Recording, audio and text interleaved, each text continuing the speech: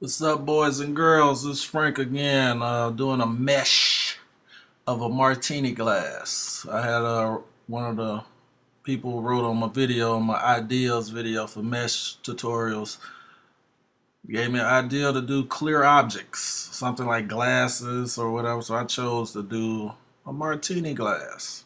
The thing is, when you're doing clear objects are only important when you think about the background, because doing mesh objects, it's only going to pick up basically what the background is bringing through the clear object. So with this glass, it got a white background, so it's going to be a lot of white in the mesh. You do a black background, it's going to be a lot of black in the mesh. Here I have some, what are these called? Olives, and they're going to be behind the front part of the glass, but in the middle of the glass itself, and the background shows throughout. And you're going to have the little instances where the reflections from light in the actual drink, which is clear, is gonna show in the glass.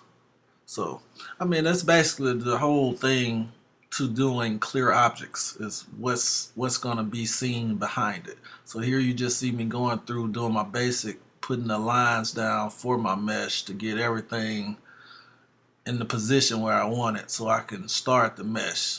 And as you see, I did speed up the video because this whole video is 8 minutes long or so, but it was about an hour and 20 minutes worth of recording.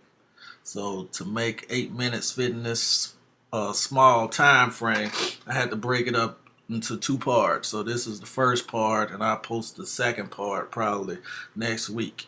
So this is just what I have to do to make everything fit.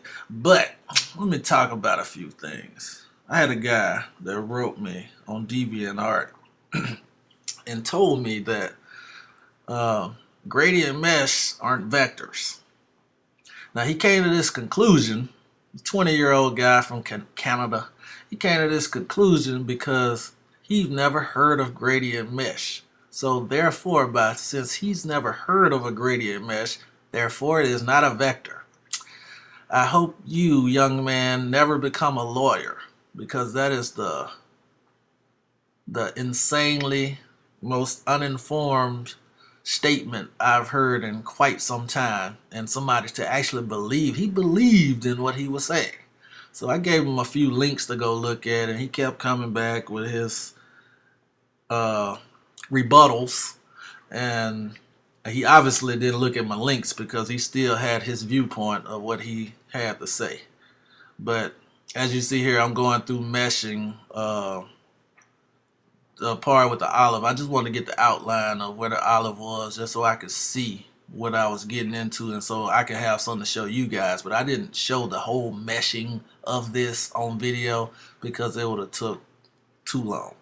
Now here's an hour and a half later, and you see what I got. I'm about to show it here pretty soon. I'm gonna show you this is my mesh on the top half and the actual photo on the bottom half. But when I get done with that, I'm gonna keep on going with the mesh. But that was his argument. So I'm gonna say this: gradient mesh are vectors. They're done in a vector program, and they can be scaled to any size without losing quality. Basic definition of a vector. And people believe they aren't vectors. Sorry to tell you, they are. Now, the creativity factor, yeah, I mean, a lot of the stuff that I do and to show you guys, yeah, it doesn't take a lot of creativity to create a photo, recreate a photo, I'm sorry. But also, art itself, what is it? Does it take a lot of creativity to do a lot of things that's considered art? I've traveled the world, been to France, England, Germany, and been to other parts of the world, and what's considered art is all depending on the person that creates it. And you can look at that and as many things. I've seen paintings where guys take a paint on a brush and splash it on a canvas and randomly splashes that appear, and they said that's art. It's not a lot of creativity. I mean, because an infant can do that. So, but it's still considered art. No matter who makes up the definition, that's considered art. So therefore, this is considered art. Now, it's a recreation. Photography is a recreation of reality. What's your point? My eye can capture the same thing that camera lens can capture. The only thing is the camera lens can save it and do whatever from that point. My brain can save it also. So, I mean, it's just depending on the person, what it is or what you like, your preferences. I mean, I do this kind of vector art recreation of photos because I enjoy it. There's nothing else to it. That's the basic concept of why I do this. I mean, I teach others because they want to learn, but I do it because I enjoy doing it. That's it. Nothing more to it. I mean, people trying to, come up with mathematical equations of why and what's the purpose. Well, why and what's the purpose of any form of art? Even photography itself, when it initially came out, it wasn't considered art. It was just technological achievement, and it went from there. I mean, art has evolved along the way from cave drawings to photography. To traditional painting, to photography, to digital painting, and to vector art. I mean, art will continue to grow, whether we're here or not, whether we're putting labels on it or not. So, I mean, to each his own, man. Do what you like. I mean, but I enjoy doing this, and therefore I will continue to do this.